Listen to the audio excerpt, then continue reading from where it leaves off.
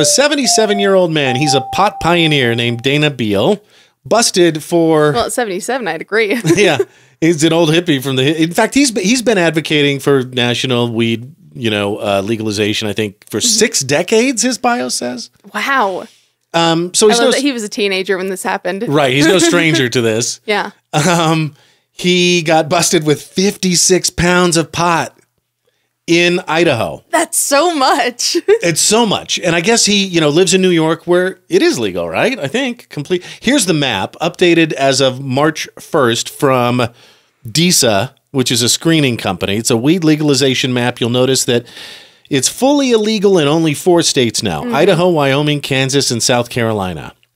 By the way, important disclaimer, this map is not legal advice or opinion.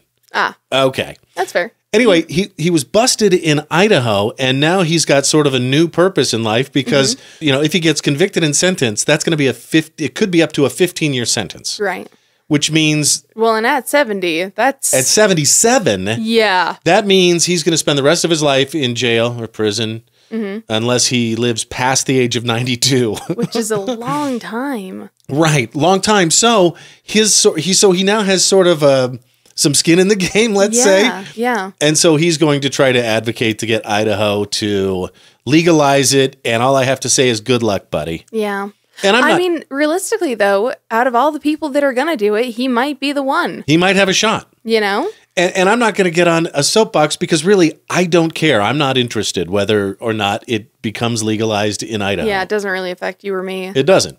But it'll be interesting, won't it? Well, okay, but we do kind of have some skin in the game considering we are taxpayers. Like, that just seems like such a waste of resources. And especially at 77, like, he's going to have a lot of medical issues that are going to need to be addressed, that are going to get paid on the taxpayer's dime, which I'm not necessarily opposed to because I do want people to get the medical care that they need, but also... Okay, I was thinking you were going the other way, seeing how much money, like, say, Colorado was one of the first states to legalize it. What a surprise. Right. Yeah, Birkenstock wearing hippies. Kidding, love Colorado, but they make a lot of money for a lot of great things by taxing, and I think heavily taxing weed. Yeah, kind of like what we do with cigarettes. Right, and lottery tickets. Yeah, and all the vices. Yeah, and honestly, I completely agree with it. Realistically, like, no one, well, actually, that's not totally true. I was going to say no one needs weed, but there are actually people who medically do need marijuana, so... Utah, medical marijuana is legal. And that's the other thing, too. Like, it would save us so much money on pharmaceuticals. It would save people money on their medical care. Like, there are so many times when weed would be so helpful for individuals, and honestly, us as a state. And realistically, yeah, if we could just tax the crap out of it, dude, maybe our schools wouldn't suck so bad. Like, not to crap on Idaho schools, because I know that there are lots of really great people who work there. We're not in the top 10. No, we're not. Yeah, I mean, teachers will tell you that. Well, and not only that, but we are almost completely surrounded by fully legal states. Yeah, well, except for Utah, which is medical, and Wyoming, which is with us, fully illegal. Yeah. One of, again, 4 states. I believe it's still going to happen, and I believe it's going to happen soon.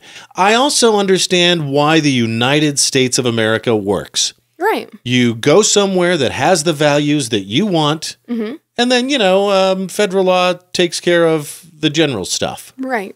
So, we'll see. Dana says, what's his quote? "My legal strategy now hinges on me helping to legalize marijuana in Idaho." Yeah, well, I do wish him good luck. Yeah. Because I think that with the way things are now, to your point about it, we're surrounded by heathens where weed is legal. I think that it would be a darn shame to see a guy spend the rest of his life in jail for something that's legal 100 miles that way. Well, and I mean, at this point, dude, like, you can't teach an old dog new tricks. He's 77. Like, are you really going to rehabilitate this guy? Yeah, it just seems a little pointless. Well, and my question is, this could be the dumbest question you've ever heard me ask on this show.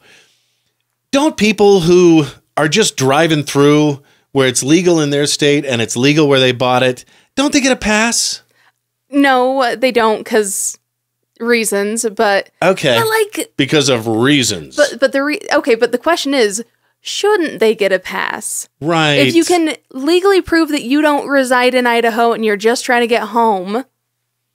You know all those weird old laws that they put on the books just for fun? Like you can't shoot a deer from the back of a moving giraffe or something? Yeah, yeah. In Idaho? Yeah, or the one that you went to jail for, you can't cuss in front of women. If you missed they really don't prosecute how I it. ended up in jail when I was 17 episode, you can go back and get the whole story, whatever. It's ridiculous.